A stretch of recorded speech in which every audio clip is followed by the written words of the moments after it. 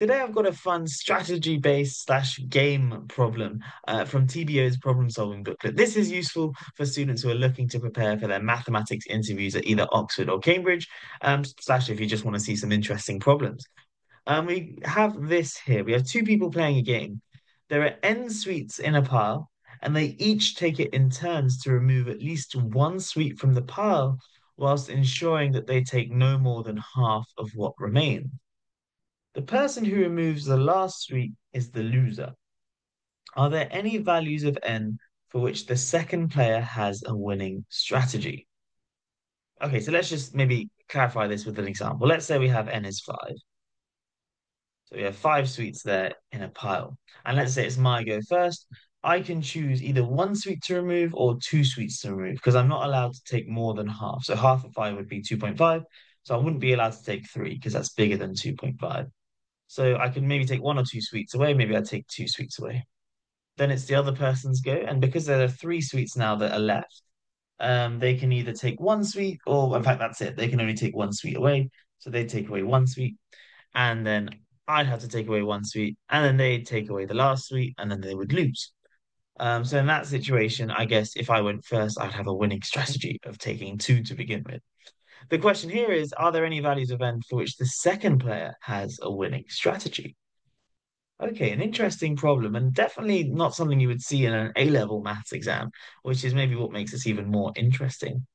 Where can we begin with this? If you've never seen a problem like this before, and you got something like this in an interview, perhaps the most natural thing to do is just play about with this. Pick a value of n, a bit like I did with 5. Maybe a slightly bigger value might be a bit more useful here, and just try and play. Maybe you can play against the interviewer, and then you each take it in turns to take sweets from the pile. And now you might think this is a bit redundant, but you'll realize that actually you might pick up on some patterns or some techniques here. I'm going to dive right in with a solution. The trick here is you want to think backwards, so from the end of the game backwards. So what I'm going to do is draw up kind of like like a sequence here. So I'm going to write the number one here, two here, three here, and so on. In fact, I'll write the numbers a bit more, bit smaller. So one, two, three, four, 5, 6, 7, 8, 9, 10. And I may add some more squares on later on if I feel the need to. So what I'm going to do is we're also going to assume in this problem that each player is playing optimally. So no one's going to give the other person a chance to win if they can avoid it. What I'm going to do is I'm going to tick or cross each of these squares. So tick is going to mean something and a cross is going to mean something. So a tick here is going to mean um, we we want to leave this number of sweets, this number, oops, of sweets after our turn ends. After our turn ends. So let's say it's just my go. The square one will be a ticked square because once I've finished, if I can leave one square or one sweet left over, that would be great because I know then my opposition has to take that sweet and they lose because the loser is the person who removes that last sweet.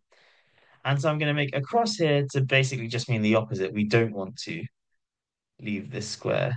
We don't want to leave this square after our turn ends. So each square is either going to be a tick or a cross, and this is a perfectly determinable game. So let's look at the second square here. Would we want to leave the second square? So if we have our turn, would we want to finish our turn leaving two sweets in the pile? The answer is no, because if we leave two sweets in the pile, then the opposition can only pick up one sweet, leaving us with the final sweet to pick up. So just to illustrate that, let's say we finish our turn and we leave two sweets left. What the opposition will then do is they'll take one and they'll leave us with this one, which we have four to pick up. So we do not want to leave two sweets in the pile. So we're going to put a cross there. What about 3 sweets? Would we want to leave 3 sweets in the pile? The answer is yes, because if we leave 3 sweets in the pile after our turn, it's going to be the opposition's turn next, and they'll have to take the third sweet. Because if there's 3 sweets left, they can only take one sweet because half of three is 1.5, and you're not allowed to take more than 1.5 sweets. So you can only take one. And then there'll be 2 sweets left, and it will be our go. And as we've explained before, if there are 2 sweets left and it's our go, we'll take that sweet. the other person will then be forced to take the remaining sweet. So three is a good square for us. We do want to leave three sweets left in the pile if we can. Okay, how about four sweets? Well, we don't want to leave four sweets in the pile, and here's why. If we left four sweets in the pile, then our opponent would take their go next. And if they're smart, they would just remove one of the sweets. Why is that? Because then they leave three sweets left. But we've already determined three is a good number to leave over. So if they've left three sweets left in the pile, they are guaranteed to win. So we don't want them to be able to do that. So four is a bad number to leave the number to kind of leave behind after the end of our turn. Because as I say, if we do, they'll take away one sweet, then there'll be three in the pile and it will be our go. So we're screwed. What about five? Five's a similar thing because if we leave five sweets in the pile, one, two, three, four, five, they can take away two, and then they're finishing their turn, leaving three sweets in the pile, which is good for them, not for us. So we lose. So five is also a bad number. Same goes for six, because if we take six sweets, um, if we leave six sweets left, they're going to get rid of three, leaving three left in the pile after their go, so they're guaranteed to win. Seven is interesting though, because now we have seven sweets, six, seven. How many sweets are they allowed to remove? Well, they can either remove one, two, or three, but that's going to leave either four, five, or six sweets in the pile. But four, five, and six are bad numbers. Those are you do not want to leave that number of sweets in the pile after your go. So if there are seven sweets in the pile after our turn, now the opposition's turn, the opposition, no matter how many sweets they take, they're either going to leave four, five, or six sweets left on the table, which means it will then be our go, and we're going to be guaranteed to win. So seven then is a good number for us. And then we realize eight, nine, and 10 are all going to be bad numbers because they're all super close to seven that we can either take away one, two, or three sweets away and, left with seven. And then that will be good for the opposition. And we can maybe spot a pattern here. What's the next good number going to be? The next good number is going to be 15 because any number between 8 and 14 we can always remove enough sweets to get us back down to seven. So if we leave 14 sweets on the table, it will then be the opposition's go, and the opposition would just remove seven sweets. And then there'd be seven sweets left after their turn, which is a good number for them, which means it's a bad number for us. So all the numbers from 8 to 14 are bad, and then 15 would be good. And then similarly, 16 up to 31, they would all be bad numbers. Sorry, 16 up to 30 would be bad numbers, but then 31 would be a good number. And we can maybe spot a pattern in these numbers 1, 3, 7, 15, 31. They are all of the form 2 to the n minus 1, where n is a positive integer. This is quite interesting. So you can actually prove this, and in fact, I'll maybe leave it as an exercise to you to prove this. It's not too difficult, based on the observations we made, but you can prove that any square that's of the form 2 to the n minus 1 is a good square.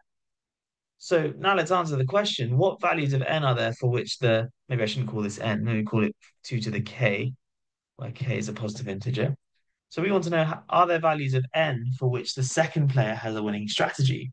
So the second player being the person who goes second, and n is the number of sweets that we start off with. So yes, there are.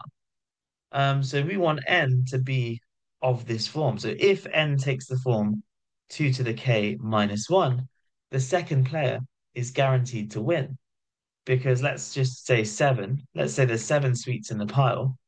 Um, if player one has to start, they're going to have to remove one, two, or three sweets, and they're going to leave themselves on a cross number. And then that's going to mean that's bad for player one. So player two is going to be guaranteed to win. So there are values of n for which player two does have a winning strategy. It's anything of the form 2 to the k minus 1. A pretty cool problem. I like this sort of one. And there's lots of problems like this where the technique is just to think backwards, think about near the end of the game, and work your way backwards into what happens at earlier stages of the game. You can make this problem a bit more interesting by maybe changing the rules a little bit. What if each person has to remove at least two sweets from the pile and taking no more than half of what remains? Um, and maybe going like that or changing the rules slightly. It's lots of things you can do here. But yeah, we'll finish there for today. I hope you have enjoyed this video, and I hope you have some good luck in your interviews if you've had them already. If you currently have them, I don't know why you're watching this video if you're during an interview right now, or if you have one in the near future. Best of luck. I hope they all go well. Let me know how they do in the comments down below. But thanks so much for watching. I'll catch you in the next one. Have a great day.